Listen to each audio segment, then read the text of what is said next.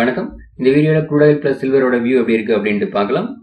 இந்த வீடியோ சின்னதா ஹெல்ப் பண்ணாலும் லைக் பண்ற அனைத்து நண்பர்களுக்கும் நன்றி. நேத்திக்கு crude oil நல்ல ஒரு டவுன் ட்ரெண்ட்ல இருந்துச்சு. நம்ம ஆல்ரெடி நேத்திக்கு மார்னிங் அப்டேட் பண்ண வீடியோல சொல்லியிருந்தோம். கேப் டவுன் ஆகுது.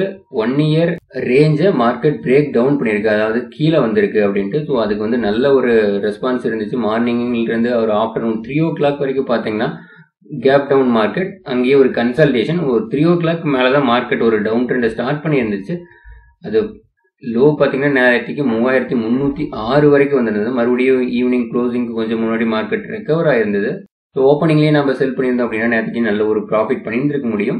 ஓப்பனிங்ல செல் பண்ணியிருந்தா நல்லா வெயிட் பண்ணியிருக்கணும். 3 o'clock பார்த்தீங்கன்னா 3 o'clock வரைக்கும் மார்க்கெட் கீழே வந்துட்டு மறுபடியும் பவுன்ஸ், அதே மாதிரி ஒரு ரேஞ்ச் பவுண்டாக இருந்தது.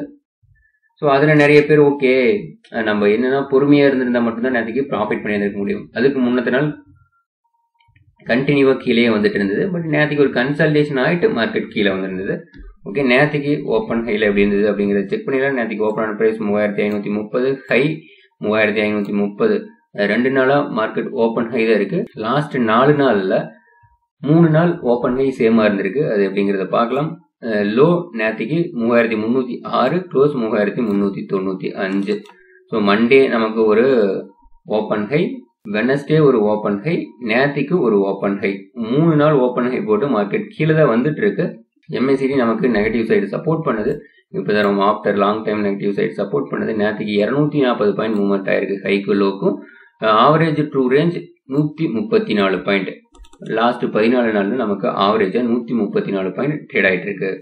நேற்றுக்கு ஓப்பனிங்ல ஒரு ரேஞ்ச் பவுண்ட், ஒரு கேப் டவுன், இங்கிருந்து ஒரு கேப் டவுன் மார்க்கெட், அப்புறம் ஒரு ரேஞ்ச் பவுண்ட் மார்க்கெட். ஸோ நமக்கு கண்டினியூஸாக கீழே ரெட்டு தான் இருக்குது. எந்த ஒரு இடத்துலையும் கீழே க்ரீன் இல்லை, ஒரு டவுன் சைடு மட்டும்தான் நமக்கு சப்போர்ட் பண்ணிட்டு இருந்திருக்கு. ஸோ நம்ம எந்த ஒரு இடத்துலையும் பையிங் பண்ண தேவையில்லை. நம்மளுடைய ஸ்பெஷல் டூலும் நமக்கு செல்லிங் சைடு மட்டும்தான் ரெக்கமெண்ட் பண்ணிட்டு இருந்தது. ஸோ நேற்றுக்கு ஸ்பெஷல் டூலில் ஒரு சூப்பரான என்ட்ரி கிடைச்சிருந்தது. அதாவது க்ளோசிங்க்கு கொஞ்சம் முன்னாடி ஒரு 1.5 hours முன்னாடி நமக்கு ஒரு நல்ல ஒரு entry கிடைச்சிருந்தது. Range bound break down ஆனோன்னா நமக்கு ஒரு 100 பாயிண்ட் 120 பாயிண்ட் கீழே வந்துருந்துச்சு. அதில் நம்ம ஈஸியாக நாமளும் டவுன் ட்ரெண்டை தான் எக்ஸ்பெக்ட் பண்ணணும். அதே மாதிரி ரேஞ்ச் பவுண்ட் கீழே தான் பிரேக் டவுன் பண்ணுது. அப்படிங்கும்போது நம்ம ஈஸியாக ஒரு என்ட்ரி பண்ணியிருந்தா நல்ல ஒரு ப்ராஃபிட் பண்ணியிருந்திருக்க முடியும். நேற்றுக்கு ஒரு சூப்பரான மார்க்கெட், அதுக்கு முன்னத்த நாள் ஒரு சூப்பரான மார்க்கெட். மார்னிங் டைமில் நல்ல ஒரு டவுன் ட்ரெண்ட் கொடுத்துட்டு அப்புறம் க்ளோசிங் டைமுக்கு முன்னாடி ஈவினிங் டைம் ஒரு பவுன்ஸ் கொடுத்துருந்தது நேற்றுக்கு முன்னத்த நாள். ஸோ நேற்றுக்கு அதே மாதிரி தான் ஒரு டவுன் ட்ரெண்ட், க்ளோசிங் டைம்ல ஒரு ரெக்கவர். ஏன்னா மார்க்கெட் ரொம்ப கீழே வந்துருச்சு, அதனால ஒரு க்ளோசிங் டைம்ல ரெக்கவர் கொடுத்துருந்துச்சு. crude oilோட ஸ்பெஷல் டூல்ல நேற்றுக்கு ஒரு சூப்பரான என்ட்ரி அப்படின்னு சொல்லியிருந்தோம். அது எப்படி அப்படிங்கிறத பார்க்கலாம். நமக்கு 410 அப்படிங்கிற ரேஞ்சில் நமக்கு ஒரு சூப்பரான என்ட்ரி, செல்லிங் பாயிண்ட். மார்க்கெட் அங்கிருந்து நமக்கு 40 பாயிண்ட் கீழே வந்துருந்தது. ஸோ அடுத்து ஒரு 1 hourல நமக்கு 40 பாயிண்ட் கீழே வந்துருந்துச்சு.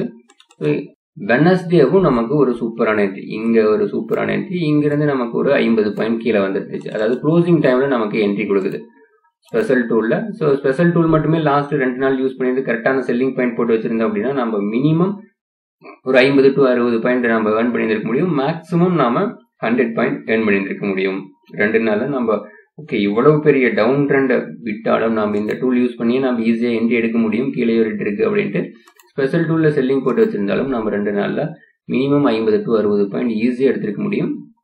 நான் சொல்றது மினிமம் பாயிண்ட்.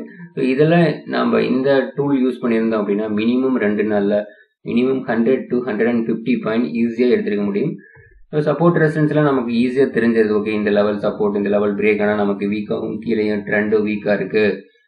பிளஸ் நம்ம ஸ்பெஷல் டூலும் செல் சைடு தான் சப்போர்ட் பண்ணுது. அப்படிங்கும்போது நம்ம கன்ஃபார்மா பையிங் ட்ரை பண்ணவே மாட்டோம். ஸோ செல்லிங் எங்கெங்கெல்லாம் கிடைக்குது அப்படிங்கிறத பார்த்து செல்லிங் ட்ரை பண்ணிட்டே இருந்தோம் அப்படின்னா சூப்பரான ப்ராஃபிட் பண்ண முடியும். புதுசாக பண்ற நண்பர்கள் crude oil வந்து ட்ரெண்டே தெரியாம, சார் நிறைய பேர் பார்த்தீங்கன்னா ட்ரெண்டு தெரியாம தான் ஓகே எந்த இடத்துல வந்துட்டு மார்க்கெட் வந்து ட்ரெண்டு சேஞ்ச் ஆகும் அப்படிங்கிறது தெரியாம தான் கீழே வந்துட்டு இருக்கும்போது ஓகே இங்கிருந்து ஒரு பவுன்ஸ் ஆகும் அப்படின்னு பை பண்றாங்க. பட் கண்டினியூவா மார்க்கெட் கீழே தான் போயிட்டு இருக்குது. அதே மாதிரி மேலே போயிட்டு இருக்கும்போது செல் பண்ணா கண்டினியூவா மார்க்கெட் மேலேயே போயிட்டு இருக்கு. நம்ம அதுக்கு இந்த மாதிரி ஒரு ஸ்பெஷல் டூல் யூஸ் பண்றோம். சப்போர்ட் ரெசிஸ்டன்ஸ்லாம் வாட்ச் பண்ணிக்கிறோம். பட் ஸ்பெஷல் டூல் யூஸ் பண்ணி என்ட்ரி அடிக்கும் போது ஈஸியா நம்ம ப்ராஃபிட் மேக் பண்ண முடியுது. கரெக்டான இடத்துல நம்ம வந்து என்ட்ரியை போட்டு வைக்கிறோம். அது பிளஸ் ஆர் மைனஸ் நம்ம யோசிக்காம நம்மளுடைய ஒர்க் என்னவோ அதை மட்டுமே கண்டினியூவா பண்ணிட்டு இருக்கும்போது நம்ம ஈஸியா சக்சஸ் பண்ணிட முடியும். crude oilோட இந்த ஸ்பெஷல் டூல் சில்வருக்கு யூஸ் ஆயிட்டு இருக்கு. crude oilோட இந்த ஸ்பெஷல் டூல் பிளஸ் இந்த ஆட்டோமேட்டிக்கா சப்போர்ட் ரெசிஸ்டன்ஸ் கிரியேட் ஆகிற டூல் ப்ளஸ் இந்த ட்ரெண்ட் டூல் எல்லாம் வேணும் நீங்கள் அப்படின்னா 9092755553 அப்படிங்கிற நம்பருக்கு வாட்ஸ்அப்பில் நான் கால் பண்ணுங்கள். இன்னைக்கு க்ரூட் ஆயில் எப்படி இருக்கிறதுக்கு சான்ஸ் இருக்குது, சில்வர் எப்படி இருக்கிறதுக்கு சான்ஸ் இருக்குது அப்படிங்கிற பார்க்கலாம். ஃபர்ஸ்ட் க்ரூட் ஆயில் பார்க்கலாம். க்ரூட் ஆயில் ஓவராலாக ஒரு டவுன் ட்ரெண்ட், அதில் வந்துட்டு க்ளோசிங் டைம் மட்டும் ஒரு பவுன்ஸாக இருக்குது. ஸோ டாலர் வந்து நேற்று க்ளோசிங் என்ன ப்ரைஸ் இருந்தோ அதே ரேஞ்சில் தான் போய்க்கு ட்ரேட் ஆகிட்டு இருக்கு. சப்போர்ட் அப்படின்னு பார்த்தா 45.57 அப்படிங்கிறது ஹவர்லி சப்போர்ட்டாக இருக்குது. நம்ம இந்தியன் ருபீஸ்லையும் 3306 அப்படிங்கிற லெவல் சப்போர்ட்டாக இருக்குது. ரெசிஸ்டன்ஸ் 3527.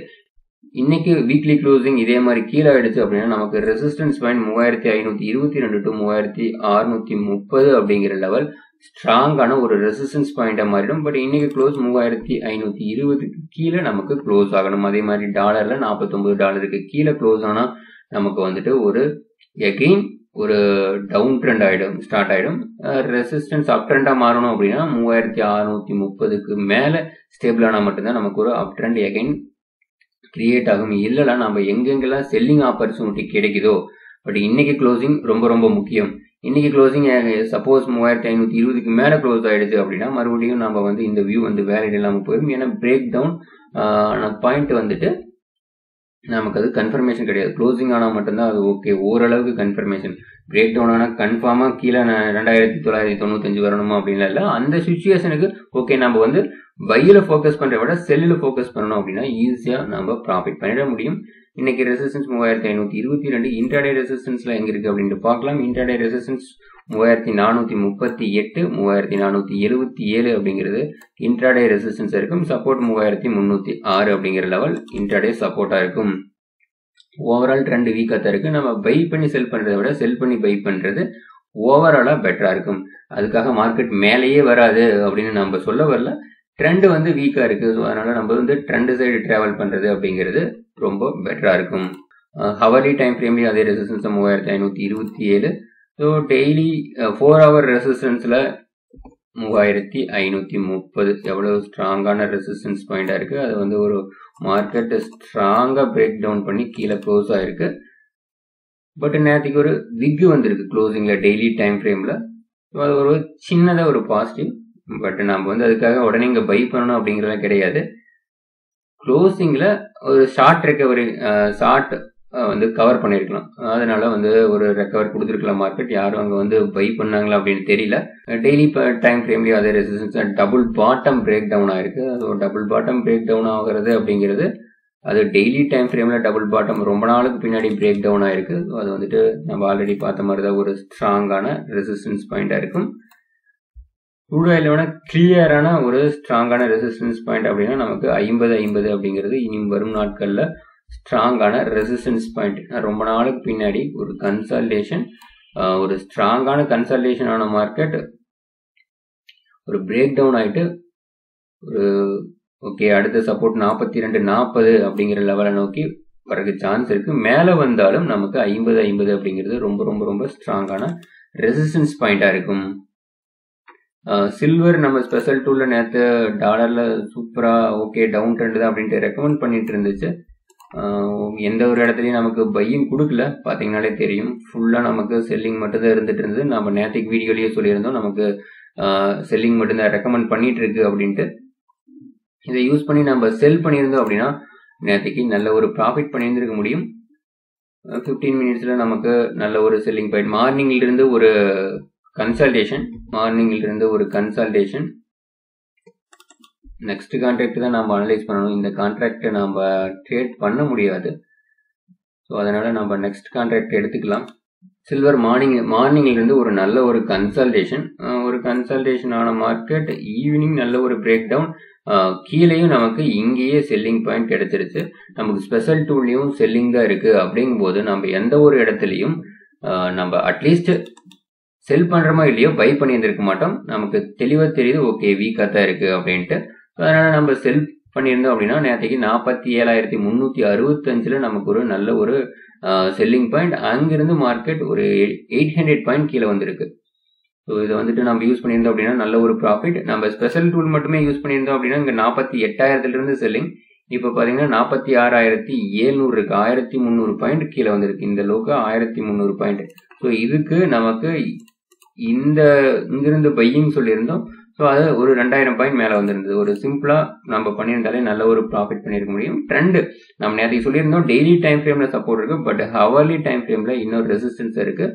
ஹவர்லி டைம் ஃப்ரேமில் நமக்கு பையிங் வந்தால் மட்டும்தான் அது கன்ஃபார்மான பையிங் அப்படின்னு சொல்லியிருந்தோம். ஸோ ஹவர்லி டைம் ஃப்ரேமில் நேற்றுக்கு பையிங் வரவே இல்லை. ஸோ அதுதான் ஹையர் டைம் ஃப்ரேமையும் நம்ம லோயர் டைம் ஃப்ரேமையும் எப்படி யூஸ் பண்ணுறது அப்படின்னா, இப்படி தான் நம்ம வந்துட்டு ஃபர்ஸ்ட் டெய்லி டைம் ஃப்ரேமில் சப்போர்ட் இருக்குது அப்படிங்கிறக்காக நம்ம உடனே பை பண்ணிடக்கூடாது. அது ஸ்மால் டைம் ஃப்ரேமில் நமக்கு கன்ஃபர்மேஷன் வந்த பின்னாடி பை பண்ணுறதா நமக்கு பெட்டராக இருக்கும். இன்னும் சில்வர் பார்த்தீங்கன்னா ஓவரால் ட்ரெண்ட் வீக்காக தான் இருக்குது.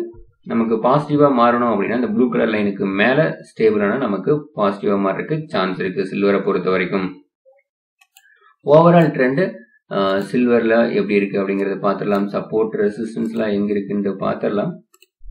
டெய்லி டைம் ஃப்ரேமில் ஓகே 46,300 அப்படிங்கிற லெவல் ஒரு ஸ்ட்ராங்கான சப்போர்ட். அடுத்த சப்போர்ட் 45,900 அப்படிங்கிற லெவல் ஸ்ட்ராங்கான சப்போர்ட்.